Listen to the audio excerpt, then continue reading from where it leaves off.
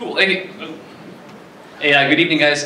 It's great to be here. Again, my name is Tim Swanson, and thanks again, Scott. I know you're not here, but I hope you feel better. He's apparently sick or something. Real quick, so the topic today is the continued existence of altcoins, appcoins, and commodity coins. So I'm not sure if you guys know who I am. I'm going to try to be as diplomatic as I can. And my wife sells tomatoes if you want to throw stuff in there. So this picture here is actually, if you can't see it, it's a picture of different Linux distributions. I chose that because that's kind of how I see the analogy of altcoins. I don't see it as a winner-take-all. Obviously, that's my own opinion. But if you look historically with Linux distributions, in 1993, actually, I believe it was July, Slackware came out, and a couple months later, Debian came out, and then after a while, you had a bunch of different distros. And not just because you had these distros doesn't mean one was just took over. This competition bred better distros later on.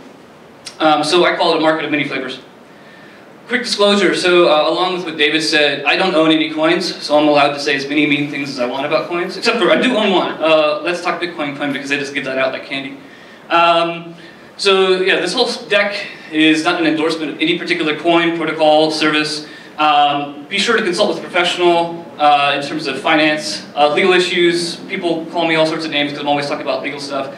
There's no reason for you to be thrown in jail. It's blue skies, we like that, so don't go to jail.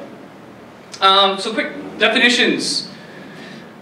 Altcoins, up until recently, anything that was an altcoin was, or sorry, anything that was not Bitcoin was considered an altcoin. That's changed, and we'll look at some of those later on. This is just a long definition. You can look at it. The deck will be up on SlideShare later on. Commodity coins. So I don't think any of you guys, well, Ryan. Basically, a commodity coin is linking an actual commodity, a physical commodity, with a coin, a hash on a blockchain somewhere. So originally, if you've heard of color coins, that's the idea. Commodity coins now, though, typically use a counterparty as the actual platform. Appcoins. I'm going to go through, more detail. Don't worry about it. Appcoins. So this is a pretty vague term. You hear a lot of people throwing this term around now, and it's not really well thought out, in my opinion. But basically, these are tokens that somehow generate their value based on the underlying network. And the examples people use are loyalty cards, like gift cards, or frequent flyer miles, subway tokens, so it gives you access to a particular function. So really what I wanted to talk about at the beginning is, why are altcoins still being created? If you read Reddit and Twitter, there are people who swear that altcoins are going to be destroyed any day now. They'll just disappear. This doesn't make sense for at least 4 or 5 different reasons. And they're all economic. They have nothing at all to do with people holding Bitcoin or not. The first is the most important, scarce labor. There's only a few people who can make blockchains. I think there's probably a good handful here. Actually, I recognize faces that you could actually build a blockchain. But because Bitcoin doesn't have a patron, there's no person to actually pay you. It's double-sided, right? They can't fire you, but they can't actually pay you to actually improve on the code. So if you have the ability to do that, you have an incentive to actually make an alt so it could actually pay yourself.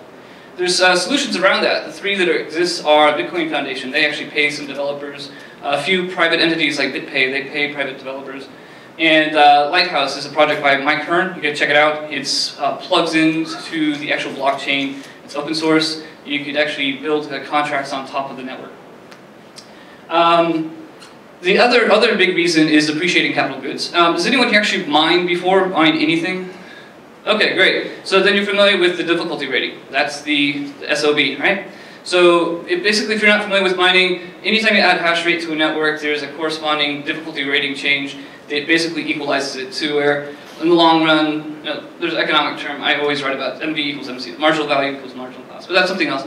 But the window of opportunity for profit in Bitcoin mining, or Litecoin mining or whatever, is actually, particularly for Bitcoin mining, is about 3 months now. Actually, if you buy the best hardware today, it's actually today, you cannot plug it in and make money off it. It's just the difficulty rating is so high, and the cost of the hardware is too, well, unless you have subsidized electricity or free electricity or something like that, you just won't make any money. Anyways, so that's the second reason. So if you own this equipment, you have an incentive to actually build another chain, so that way you can point it to that chain and make money off of that. So I suspect in a year or 2 we'll find out that a lot of these altcoins are actually being made by miners. Core devs. So I know people think that there's a lot of news. Oh, did I just break it? there's a lot of new features being added to Bitcoin Core. That's not true. What you actually have is you've had a slowdown because you don't want to break the code. So it's understandable to being very conservative. As a result, they've actually effectively outsourced all the innovation to altchains so that we could blow those up. And although I think they use more diplomatic terms than that. Another reason, fourth reason for why you have altcoins is because it's open source. If you have an open source tool that's useful, it's going to signal to market players to actually fork it and try it out themselves. As long as you have universities and researchers and big financial institutions that have access to this open source technology. If you read Michael Lewis's book, Flash Boys, Goldman and those guys, they basically just forked a bunch of code and used it internally. Fifth reason, or maybe sixth reason, I lost count. Here in the Valley, you have this meme, this zeitgeist of build it, break it, learn, and repeat. And altchains and these other altcoins essentially allow you to do this recursively, very quickly. And you couldn't do that otherwise. You wouldn't want to blow up $10 billion or $5 billion worth of assets in the Bitcoin blockchain. So these other alts are a way to do that. And you actually see this continuing today. There's a presentation I recommend you guys watch, Dave Hudson. He's the VP of software development at PureNova, and I'm not sure if you guys know how the actual Bitcoin mining process works. It's a Poisson process. It's actually an inhomogeneous Poisson process. It's stochastic, meaning it's a bell curve. So on average, you'll have about a 10-minute time period for a block confirmation. On either end, though, or actually on one end, because you can't actually do it on the other end, you'll have like one block every month where it actually takes you an hour. You can't build a real-time gross settlement device or payment platform like Bitcoin and expect to have a block take a whole hour to go through. So he's figured out a way to actually do an incident-compatible way of fork the code down to 2-minute block times. If you do 2-minute block times, it ameliorates some of these effects. Anyways, so when did all this altcoin stuff start? I'm sure you've seen some of Charlie Lee's presentations. I call it the Guns of Altcoin August. If you're familiar with European history, World War I, there was the Guns of August. That's when the major European powers fought each other in 1914. And if you look at the date of when this kind of acceleration took place, it was in August of 2011. So real quick, I don't want to bore you with too many details. Namecoin, anyone heard of Namecoin? Yes, great. Nobody uses it. Everyone talks about it at conferences though, right? In other words, it's going to take over the identity and all that stuff. So it originally started as BitDNS. If you look at the forums back in 2010, actually Satoshi made a couple comments, I believe.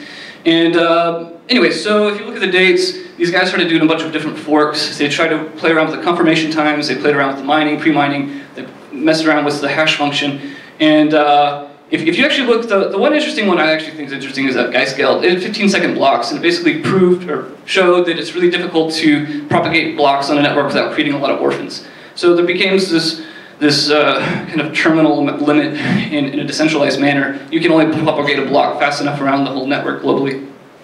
So that's how they failed. Anyways, so Litecoin kind of learned from all that. Again, I'm not endorsing any of these coins. I don't own any of these coins. Have fun with them if you want. Again, I recommend seeing Charlie Lee's Miami presentation. Another two people to look at are Art4s and Solid, Real Solid. They actually built some of these coins and then broke them. Okay. Am I talking fast enough for you guys? Oh, yeah. Okay, good. So, again, I work at a new exchange. We just closed our seed round. It's called Melodic. I don't own any of these coins, again. I'm not endorsing them. I'm just saying what we have. Blackcoin. The idea with Blackcoin, they actually started as proof of work. They flipped it after their phase of work was done to proof of stake.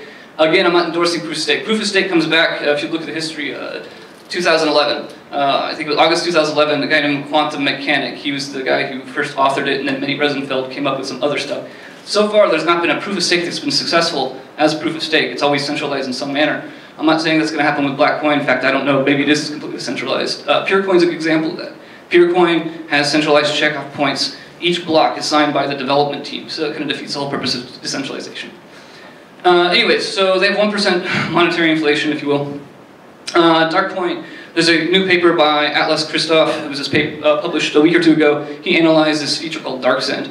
And the idea is it's a decentralized CoinJoin. CoinJoin is a feature developed by Greg Maxwell that allows a type of mixing. Again, I'm not endorsing mixing.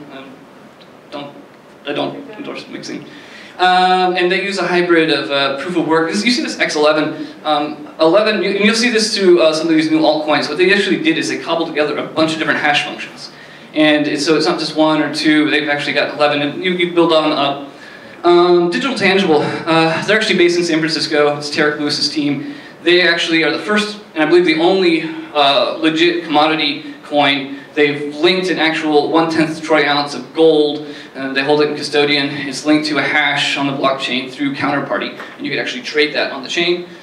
Let's talk Bitcoin coin. So, if you're not familiar, they have a podcast, there's a website, and you are given coins for providing content. The reason this exists is because you have websites like Huffington Post or Business Insider. They just scrape content, they don't pay you. I know, they scrape my content, they don't pay me. So, I'm not trying to be mean. I'm not being mean to you guys. So basically, they hand out. Adam's team hands out coins as a proof of content or proof of activity. It's a way to try and incentivize people to actually continue doing that, whatever you're doing. Storj. So if you've ever used Tor and Freenet, which none of you guys have ever used, good. You're on camera. That's great. So. One of the problems with Tor and Freenet is you have a lot of free riders. Nobody who actually wants to actually share their bandwidth. So Storj and there's a few other projects out there that are trying to incentivize people to actually monetize their bandwidth or disk space or however you want to define it. Again, I'm not endorsing them. I actually think most Appcoins are half-baked, but they're trying. And Sean Wilkinson, I believe, is the dev on that. Stellar. There's actually a guy from Stellar here, or was, unless he's already hates me and left. They forked Ripple and announced it about 2 months ago.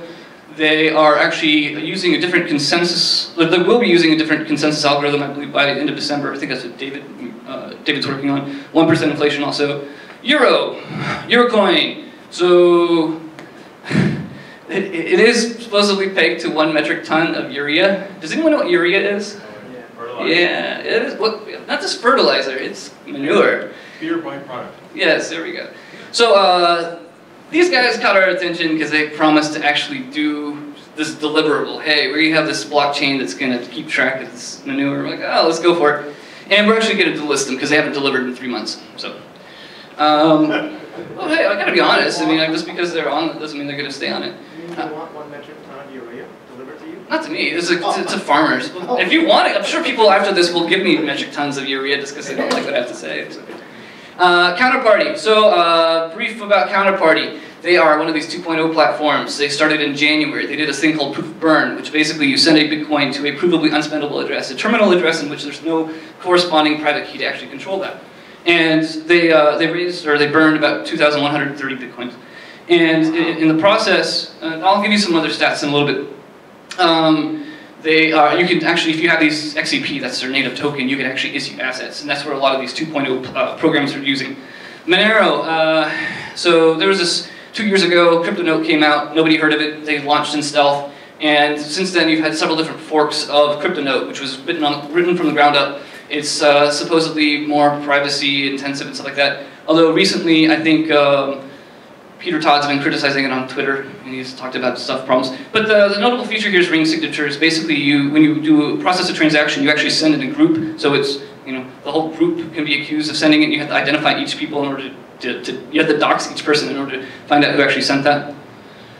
Okay, so that was a little bit melodic. Why did we create melodic? This gets me in a lot of trouble actually. Consumer behavior on the blockchain. So we have this beautiful thing, this public ledger that no one actually looks at. Everyone talks about it, but no one actually looks at the data. And this is a snapshot of actually what the activity is on the blockchain. This was created 2 months ago by John Ratcliffe, and what he did is he showed in this visual aid, it's really hard to see, when the last time a Bitcoin was moved, essentially. And it goes all the way from 4 to 6 years, it starts from 1 day. So basically the bulk of Bitcoins just don't move, and they haven't moved in more than 6 months. There's a lot of different reasons, a lot of different theories why people think that it hasn't moved. But you have a basically liquidity period of about 10% altogether. So, and that's been about the case not the last 9 months. You can yell at me, that's okay, that's what the evidence shows so far on-chain. So this could mean several different things in general.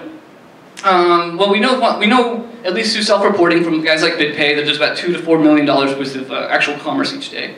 We also know that UTXO holders, so actual Bitcoin holders, they like to store coins forever. like they bury it in the ground. The remaining liquidity, and again, unless you do a full traffic analysis, it's impossible to know exactly what's going on. Could be mining rewards, could be gambling, could be mixing. You basically send to a burner wallet. A burner wallet's like sending to coins to blockchain.info using their share send feature, and then getting rid of that wallet. Illicit activities, and then the other part would be trading on exchanges. Again, unless you have the ability to actually analyze the entire pattern of the network, you won't know exactly what percentage. So, now that we know what's going on in the network, or at least have an idea of the activity, how do you build a business around that activity? Now, you could do something and screw up like with the platform trap. The platform trap is this idea that, hey, you build this technology and people will come. That's the Kevin Costner syndrome, right? You hope to come. It's usually a bad idea. You want to build technology or build a service that people actually will use. So at least if you want to do a return on investment. If you guys just want to do charitable activities, that's okay. So current transactions per minute. A lot of talk has been about current transactions per second. Theoretically, Bitcoin could do about 7 transactions per second. Doge can do 10 times that. Litecoin can do 4 times that. But in practice, what you actually have is Bitcoin and Dogecoin are actually roughly the same, and Litecoin's down there at 2 to 3. And the source there is chain.so. And we know that the transactions per minute, not all that's the same. If you look at that last slide, we don't know exactly what that is. For example, Forex. Every day you have processors, payment processors like BitPay that sell all their Bitcoins in bulk in a couple different transactions. Does that count as actual commerce between when you sell houses and cars and so on? That's a debate for another slide or another deck. So some questions with these data. Why is Litecoin stagnated? Basically, they have different community dynamics. If anyone does Litecoin stuff, they don't dress up like dogs and stuff like that, right? There's no mascot. And they also face uphill institutional inertia. Basically, any VC-funded company in the space, they're focused on Bitcoin for one reason or another. Maybe they're worried about branding or perception, they don't want to do some confusion or something like that. There's no technical reason they can't support the alts, but they just support Bitcoin itself. So that's why Litecoin may have stagnated. Why has Dogecoin succeeded this far? Maybe it'll still collapse, I don't know. And if you look at cryptocurrencies, each cryptocurrency is a startup. You need to worry about traction channels. How do you get that next user, right? And what's happened with Dogecoin is they kind of did some guerrilla marketing. Yeah, this is the older deck, sorry. So yeah, this is guerrilla marketing. Basically, they figured out different ways to get their brand in front of new faces, and they did that through NASCAR driving, and they did that with Jamaican bobsled stuff. Whereas Bitcoin, basically, they saturated their traction channels. They focused on Reddit, Twitter, and then yelling at you if you don't use either one. So, it's true. So, let's move on. Dogecoin and Doge Party transactions. So, I already mentioned Counterparty, they burned 2,130 Bitcoins. Doge Party. Anyone here do anything with Doge Party? Oh, look at this guy right here. Yeah. So, Doge Party is a fork of Counterparty on top of the Dogecoin network. Yeah, so it's kind of mimetic, right? And so what they actually did during a 1 month period of time, or 28 days, they burned 1.85 billion Dogecoins, which is equivalent to about 2.01% of their money supply. And that sounds like a lot. In fact, when I first heard that that's the number that they burned, I was like, oh, that graph, when you actually look at it, it's just going to be this linear line. In fact, it isn't. So it's really hard to see this. This is the Dogecoin transaction volume chart. Has anyone actually ever seen this before? No, you guys all just go to blockchain.info and you look at the Bitcoin one, you're like, oh yeah, it hit 80,000, right? So the Dogecoin one is pretty jagged, and this actually, I think, shows that it's really difficult to do forensics when you're actually saying, oh, how much of this transactional volume has to deal with actual commerce versus gambling versus mixing and so on. So this is the time period in which the burn took place. It's not some even linear line, it's just all over the place.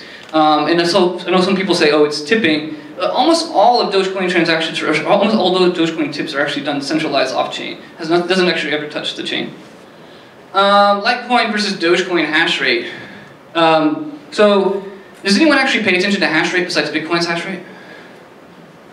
Okay, some random guy. All right. So, basically, we'll talk later. You won't be random anymore. So, if you look at Dogecoin, this little blip down here, that's actually a 50% dive. That was actually, July 15th is when they had a block reward halving. If you're not familiar with block reward halving, that's like That's my thing. I talk about in chapter 3 all the time. So basically, it's the most important thing in any altcoin at all. As soon as you have a block reward halving, you lose 50% of your labor force. And so what happened is the Dogecoin developers are like, oh my gosh, oh my gosh, oh my gosh, we're going to end up getting so low to where some of these script miners in China will hit us with the 51% because they don't like us. And what they ended up doing, their solution to this, is they implemented something called AUXPO, Auxiliary Proof of Work, which is a nice name of saying merge mining. Does anyone know what merge mining is?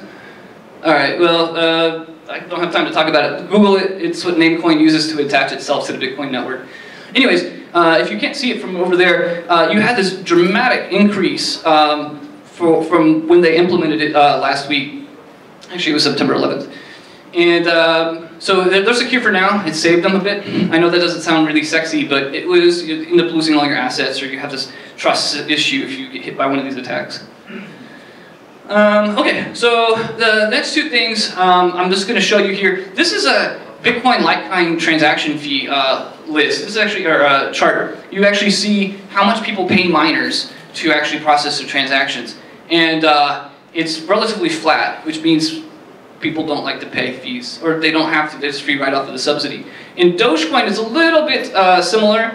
You do have some of these outliers, and again, I'm not sure what these outliers are, why it spikes like that, but it's actually significant. It's a 50% gain. It could be because they've had a price increase, and because of ASICs that came online through AUXPOW. That might be one of the reasons. We won't know for probably months.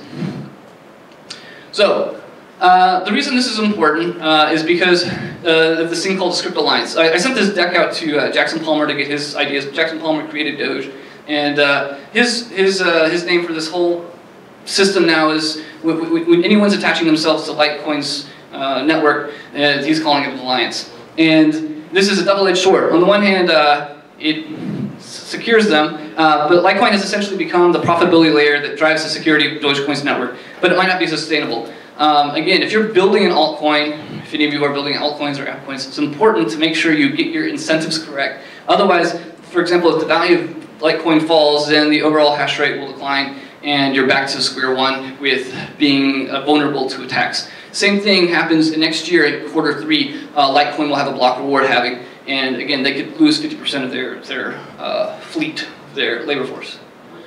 Other observations. So basically, I wrote an article about 3-4 months ago on disproportional rewards. Did anyone read that one? No? Okay. So, yeah. So you've heard of these metacoins, these altcoins, or these like Counterparty, Mastercoin, and Colorcoin, right? They create these assets on top, but they don't actually even though they might add some more value to the network, they don't actually create an incentive to burn that exact amount of capital. So let's say you put a $100,000 house on a metacoin on the network, no miner is incentivized to burn any more capital to actually protect that.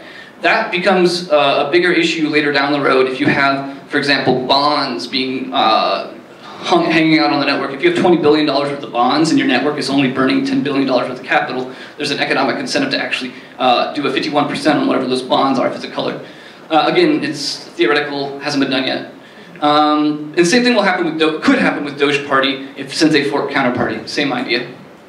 Another thing that we've learned with Litecoin and Dogecoin, you cannot multiply whatever their volume is by USD. You see this often in articles in Bitcoin media. Basically, they say, oh, this amount of volume is taking place with Bitcoin. It's untrue. You can't do that because you don't know if that's actual commerce, if it's mining rewards, if it's gambling, if it's just Bob sending coins back and forth. You can't do that with altcoins either.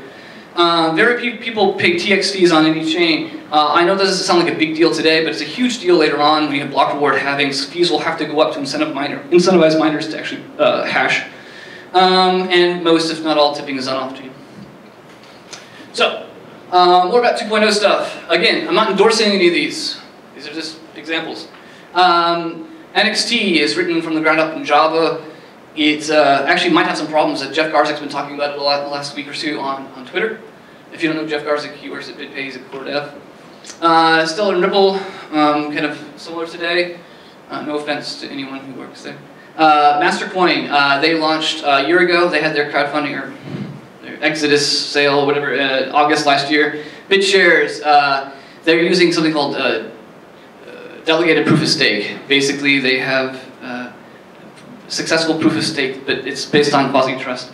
Open transactions, they're always talking, but they don't really release much. I'm sure they're going to send me some hate mail for that.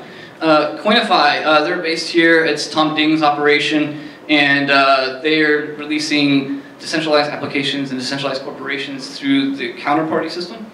And Colorcoins, there's two teams, CoinPrism and ChromaWay. I believe they're both basically out of Israel. And if you want to look up Colorcoins, I think Manny Rosenfeld actually wrote a paper on that a couple years ago.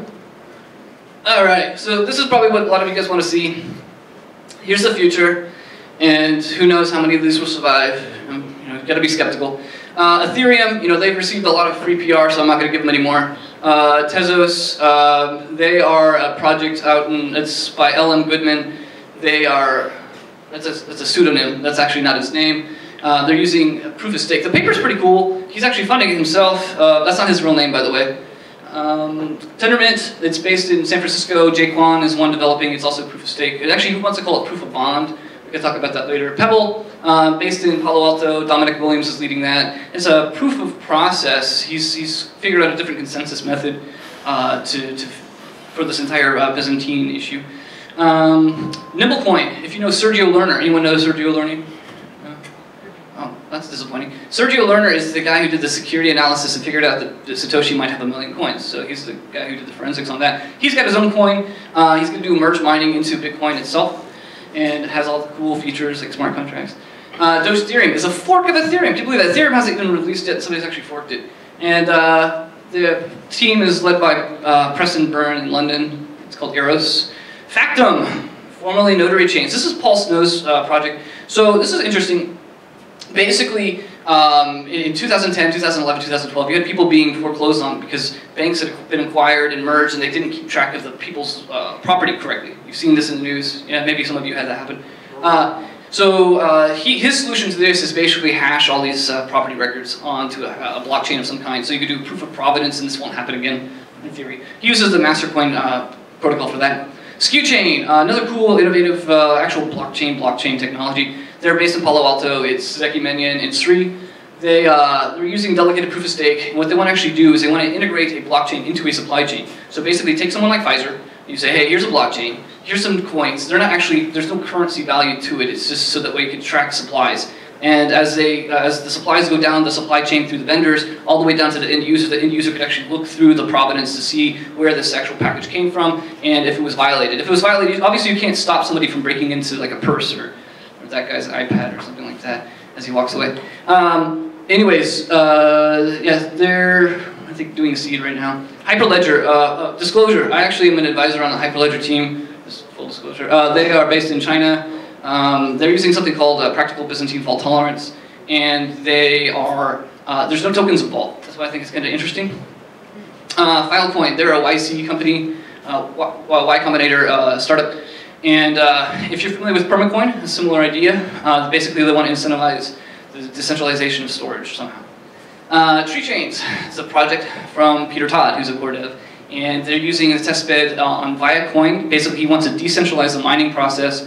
I know some people don't think that mining centralized it is, and you're wrong. Sidechains. So Sidechains it's about a year old. Basically, Sidechains originally started, I think Alex Marzocchi came up with the first idea, but it's being implemented and popularized by a two-way pegging system through a company called Blockstreet, which is run by Austin Hill and Adam Back. They're actually going to have some news in about 2 weeks, I believe. Peter Nova, they're down in San Jose. They are a full vertical stack company. They actually designed the mining equipment. They have a cloud hashing facility, and now they built a software stack on top. So they want to do this entire, they have a name for it, and I'm sure you'll see some more presentations. It's interesting.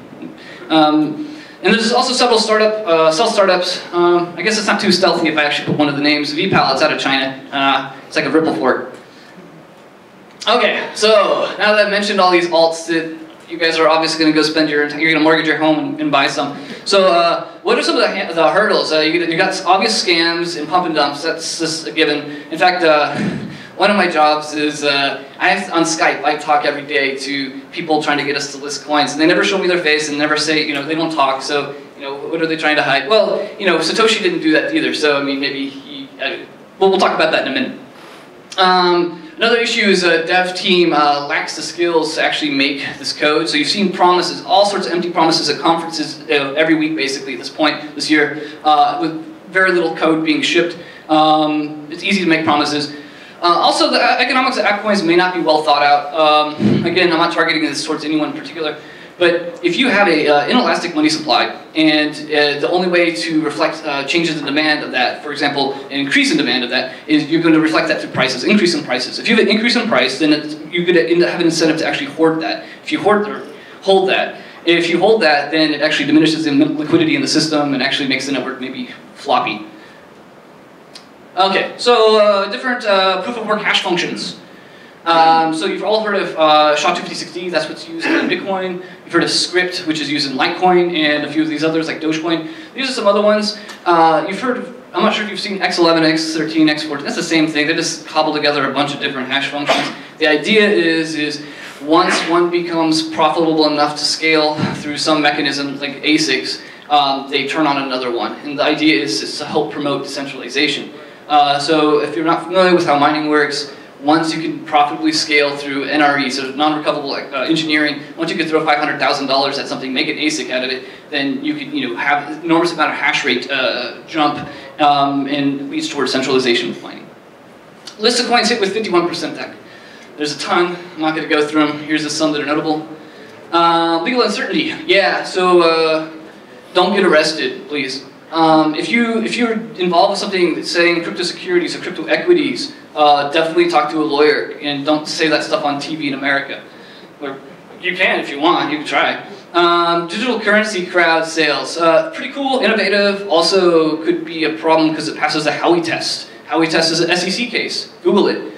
Basically, if you are selling something that accounts to being or is essentially a security, you might have to have filed an IPO or prospectus with the SEC. If you didn't, then you could be sued and all sorts of mean things happen to you.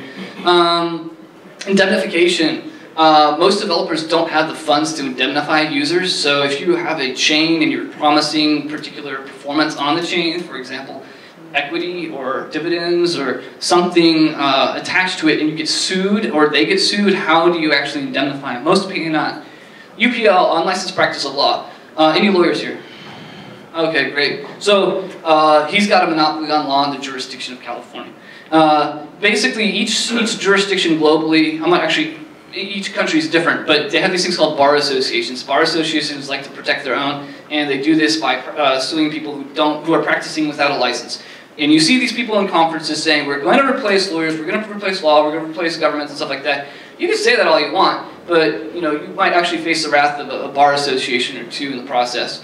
Money transmitter license. So, again, this is why it's really important to actually talk to a lawyer. Because if you are issuing coins, even if you're giving them away, you might be considered a money transmitter. So on the one side, you could actually apply for a FinCEN. You could apply to FinCEN for a money transmitter license. Supposedly it's pretty easy. I haven't done it myself.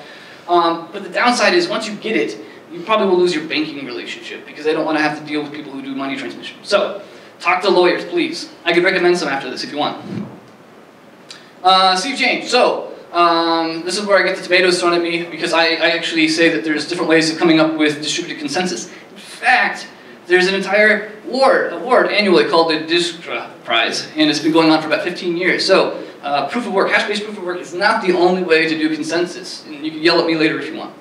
And we've seen this kind of evolution and innovation taking place in alts for that. But as a result, you have this kind of fragmentation taking place in codebase. I know people say, oh, fragmentation is bad, it's horrible. Well, we have fragmentation in the automobile industry, auto industry, computer industry. You have a fragmentation in any competitive market, any open market. So it's kind of, it makes sense that there'll be fragmentation here too. What that just means is you have to be specialized in particular code bases. Another lesson is you need to incentivize mining, otherwise it becomes self-terminating. Nicholas Courtauld calls it self-destructive. And maybe there will be some solutions through sidechains and tree chains, so it might not be all that bad. Last few questions before we go on to the death of, oops. That was good timing. 1 second. This computer's just been great tonight. That's that what I need to pick up? The death. All right. So there's this phrase called "the rising tide lifts all boats," and you've seen this happen if you're on any Bitcoin mailing list or you read Reddit or anything like that, people are like, oh, the reason it increased, these alts increase in prices because Bitcoin also increased in price. Maybe it is. Maybe it's an actual substitute good. Google that if you're not familiar. It's an economics term. If you actually think that if Bitcoin and all these other chains are similar, we would call that a substitute good. Obviously, that's a presentation for some other time. But the idea is this: if you have a chain that is inelastic, and again to reflect the demand of it, you end up having a price increase, and therefore people seeing this and see other chains are like, oh, well, there's no reason that this should be going up and these other ones shouldn't, so I'm going to invest in these other chains. That could be an explanation for why these coins go up. How to define success with altcoins. You see this often on Twitter also, people saying, oh, this coin failed in 1 day or 1 month. Dude, you've given Bitcoin 5.5 years. I think it's only fair that you give altcoins 5.5 years to try that out too. At least that's my own view. The grace period equal. Double standard also. This is very common now on Reddit. You see people saying, oh, we don't know who the developer is. Yeah, I see that face-to-face, or I guess not face-to-face because they won't show me their face on Skype. But you know, it's okay for Satoshi to apparently do that. Does anyone actually know who Satoshi is in here? Yeah, okay. Well, hey, if you did, you should tell us who he is, because you know that would only be fair in this paradigm, right? You have to know who these developers are. There's a couple initiatives. One's called Proof of Developer from CryptoAsian, and he tries to do that, where he actually like gives a star rating on whether or not he's verified email and like verified different things, including face. Satoshi wouldn't pass that test. Same thing with anonymous miners. The whole purpose of the decentralized network was so that way people could, you know, independently create these tokens, and if we had to dox everybody, like who are these different pools, that defeats the whole purpose of having a decentralized network. Okay, so here's the part where you guys get to all laugh at altcoins. So Ray Dillinger's Death Coin list. So does anyone know who Ray Dillinger is? Is Ray Dillinger here? It's okay if you're Ray Dillinger, it's okay. So if you look at the original Mesdowd cryptography list in 2008, when Satoshi released a paper in October, one of the first persons to actually respond was a guy named Ray Dillinger. And he had some comments, and then he stuck with the community. He posted on Bitcoin Talk, and he's in the Bay Area. I'm not going to dox him. So anyways, he's got this list of attributes for what could make an altcoin survive or die and so on. So the first one is, if the dev is anonymous, it has a three times more likely to fail. So if you're trying to make some chains, maybe you shouldn't be anonymous statistically. Other thing is with block rewards. You don't worry about this. Again, this will be online. Basically, if your coin does not double in value by the time you have a block reward having, you might have miners leave. And he actually thinks that maybe in the long run, Bitcoin might have that problem. We'll find out. It's an empirical thing. You can't know this a priori. Number 3, so IPOs. Number 1, please do not call things IPOs unless you want to visit from a lawyer. Unless you actually are doing an IPO, that'd be cool. So basically, if these coins are issuing an IPO and you're trying to buy them with money, you need to be cautious, because maybe they are just going to take that money and run like they've done historically. Being able to fix problems. Does anyone actually know how to fix a blockchain? Yeah, we have like 3 people in here, and they all probably are much smarter than everybody else. Anyways, so yeah, it takes a certain brain to actually fix blockchains, and most altcoin projects don't have that, even though they might promise some stuff. There's a point. So as many complaints as I might have towards Bitcoin, or however you want to interpret my views on it, it still might just be good enough. So what's the point of making the alt unless it does something that the Bitcoin cannot do or does not do today? That's one of his things he expects. Number 6, philanthropy. You see all these social coins coming out. Again, not against social niceties and stuff like that. That's great in theory, but in practice, it comes down to incentives. So if you are making a new coin or new chain, make sure your incentives are lined up. Otherwise, you end up being smashed by some mining pools or something like that. If there's a pre-mine, be sure that devs are absolutely honest about that. So anyone know what a pre-mine is? Alright, so if you don't know what a pre-mine is, real quick, proof of work systems have to be mined out. That's the way they're set up. And if you have a proof of work system and you take some of those initial coins and you give them to yourself without mining them or without allowing other people to mine, we call that a pre-mine. That's a little bit different than a pre-allocation like Ripple or Stellar. Those aren't pre-mines because there's no mining ever done, period. Anyway, so if you have a pre-mine, you want to know where those coins actually go. 8, is there a difference between the block reward structure? So this is effectively skimming. Basically, if you tell people, hey, the block reward is going to be 100 coins per minute, and it turns out to be 90. Maybe somebody's skimming somewhere through the program, and you need to go audit that code. Okay, so just a couple more slides. I know a couple of you guys are already yawning. It wouldn't make much sense if the New York Stock Exchange or NASDAQ just listed a couple of, or just one security, Microsoft. And it wouldn't make sense if just the brokers just traded one stock, period. In fact, just a quick FYI, the way we use the term exchange in Bitcoin is incorrect. In the real world, exchanges and brokerage have this, there's this clear difference between the two. In Bitcoin, we've actually merged those two together. So that's why you have all this conflict of interest taking place. Looking at all the Cambrian explosion of altcoins and Appcoins and stuff like that, this clearly shows that people want to have choices. Markets want to have choice, innovators want to have choice, and they want to poke and probe to find out what the weaknesses or what the strengths of these are. Last slide. So, again, I work in an exchange. What does the exchange space look like? There's a website called Venture Scanner. Venture Scanner basically divides all these different startup spaces into different verticals. In the Bitcoin space, they have 12 verticals. And there's 22 funded exchanges in that, which have raised 113 million.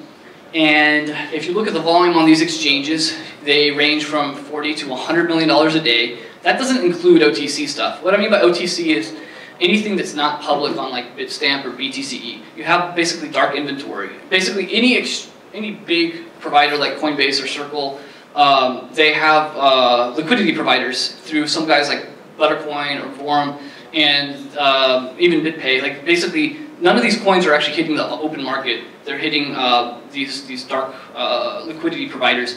So we don't know how much that is. I've heard numbers that actually are larger than the public, so keep that in mind. Maybe the market is larger, but it's 4x essentially. Right now you have two general types of exchanges, Bitcoin to fiat exchanges, which you guys have all probably used. Don't admit it, right? And then everything under the sun, altcoin exchanges like Beater and Cryptsy and PAL, and all those guys. So what we're trying to do at Melodic, we're trying to do a lot more due diligence. So that's why I know all this stuff about coins, because I actually try to find out who they are and what they do. And we're working on price discovery. We're trying to provide a platform for price discovery for unique coins. That's it.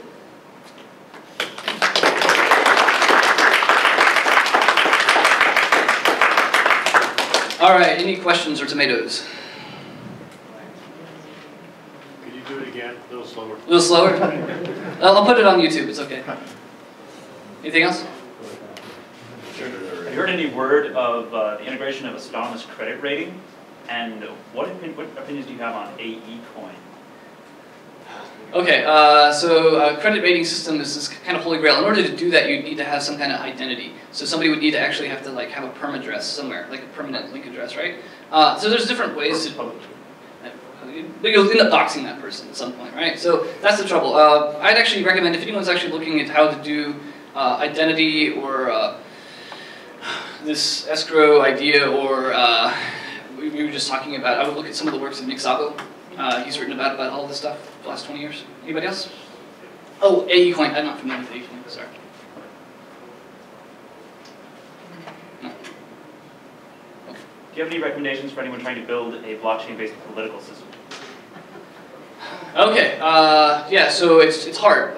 There's a group called Startup Cities Institute. Just talked to the guy who founded it today, actually. His name is Zachary Caceres. He went to NYU. He's down in Guatemala. And he has this thing called Immunibit. Immunibit was this idea of using a blockchain for NGOs and for emerging markets. He's found out it's pretty hard to try and integrate this stuff into emerging markets because as cool as the blockchain sounds, it's more of a hammer and it's being shoehorned into things it's not particularly good at. You could have a centralized solution that's just as good, it costs less. And there's another project called BitNation. I'm not endorsed. By the way, I don't endorse any of these things besides Melodic. So, any other questions? Yeah, you started speaking about the difference of the Bitcoin exchange and what it is in Bitcoin space and like in the traditional finance. So they saw this very interesting. Can you continue on this? Like why we have all these troubles? You mentioned this is because we have different terms from the... Yeah, sure. Well, fine. Yeah, so this is a great question. Does anyone here trust exchanges? So one. I love Coinbase. Coinbase is a dark pool. You have no idea if they're front running you or anything. You can quote me on that one. So yeah, you have these problems. I recommend everyone read Michael Lewis's book called Flashboys. And so if you're not familiar with it, you basically had the last decade, all these different HFT companies go out and purposely build exchanges that are longer, farther away from financial centers on purpose, simply because it creates delays in latency, or it creates latency in the signals that are propagated to bring back to the orders to the actual stock market. And they can front run you by doing that. Wow, I just did that in like 200 words. Sorry, Michael, no one's going to buy your book now. So with Bitcoin exchanges, the biggest problem is you have a conflict of interest. Nobody's really transparent. Now, there's some efforts to do transparency. Jonathan Levine at Coinometrics has this survey he's been pushing out at coinometrics.com. I think the survey's still up. And there's been a couple exchanges that have tried to push for transparency, saying if they have any bots running. Some of these, like BTCE sometimes has a bot running. I'm not going to... I don't know what to say about last fall. Some of the Chinese exchanges, you basically had enormous volumes that were unclear if it was generated how. Like, there's just no known explanation for that happen. It could be a legitimate trade. Again, I have nothing against OKCoin or Huobi or anything like that. But you have a clear conflict of interest without having a separation of powers between the exchange and brokerage. I'm not sure what we'll do with Melodic ourselves. We need lots of volume before we can even front run you, right? So what's your take on margin accounts and exchanges and the ability to short and to make derivatives of actual cryptocurrencies? Sure, yeah. I think that's just going to come with the territory. Any financial innovation like that. I'm not anti-shorting. I know people like, Tim, you must be shorting Bitcoin all the time.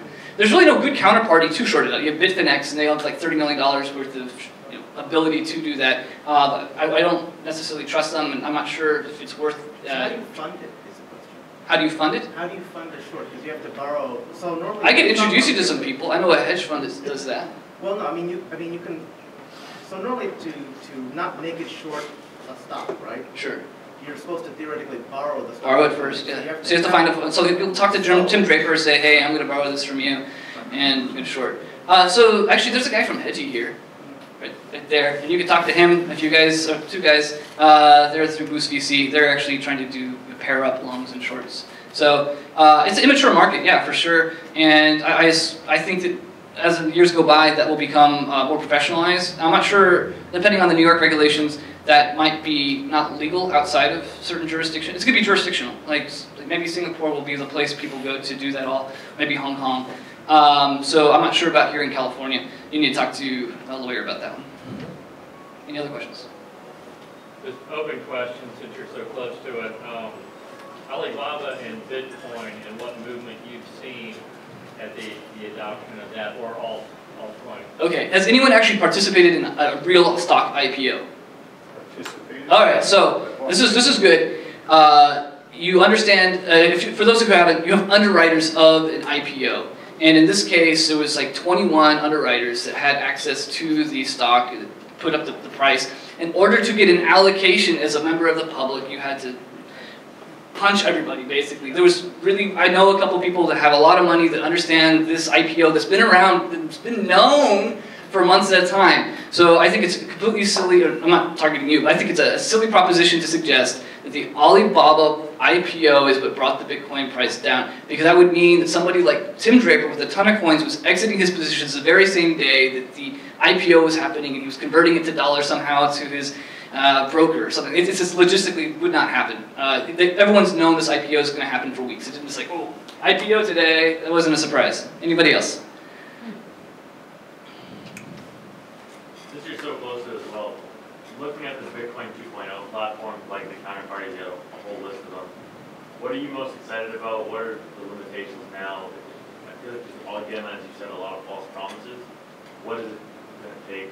Okay, yeah, my personal opinion, it's not Melodic's opinion, is I think almost all these platforms will probably fail. Not because I'm trying to be mean, but just statistically, if you look at them as startups, most startups fail, like 70%. In this space, it's even higher. And I'm not trying to be mean again, but in terms of actually that slide I showed with all the different 2.0 platforms, the one that's farthest ahead, that's actually pushed the most production code, is Ripple and Counterparty. They've been shipping nonstop, and these other ones talk a lot, basically. I'm not saying that they won't perform, but what was the second part of your question? I'm sorry. Well, what are the limitations? Why haven't they taken off? Yeah, well, what are the use cases? Again, I'll be honest. Like the biggest disappointment for me after writing chain of numbers this spring was I was expecting somebody to tell me an actual use case that was a hair on fire idea. Like everyone's always talking about smart contracts, but no one actually says, you know, where is this killer use case? I'm not saying it doesn't exist. I actually think it's all going to be very mundane stuff, like letters of credit or notary services. And nobody, that's not sexy. That doesn't get conference attention, you know. So, you know, the people actually trying to do this pragmatic stuff, you don't see much. And I'm not sure if Counterparty is going to be a solution. They're actually going to have an announcement in a couple weeks, but it's not related to, you know, this mundane stuff. It's going to be related to, I won't tell you. It's a secret. You can talk to me afterwards, okay? Yeah, you started talking about the user scenarios and so on. I was just wondering, maybe you see already that, like, some kind of a demand that you, like, predict that it's going to be really something in the future, like a trend? Because so far, all that you just talked about, it's great, but we all see, like, the attempts to create the demand. It's, like, at least it's what I see from it. What's your opinion? It's hard to create demand, right? It's you need to find traction channels, right? And that's why you see people say, "Oh, Bitcoin doesn't have a PR problem." It does have a PR problem if you want to get up to new people. So, and that's my own opinion. Basically, yeah, if you want to get some new people on board and to actually buy these coins or use these services, you need to find people who actually solves an actual pain problem for. And most of these services really don't right yet. You mentioned. I think you said you're an advisor for companies doing a tokenless, and you mentioned that's interesting. So what are, I mean, tokens versus tokenless, like what are the drawbacks? Sure, yeah, okay, so it's Hyperledger is the name of the company, hyperledger.com. And we've been told since 2008, or I guess since the Genesis block in January 2009, that you need to have a token in order to prevent spam. And even Stellar and Ripple do the same thing. You need to have a token to prevent spam. If it costs you nothing to use a network, people just, it doesn't cost them anything to abuse a network.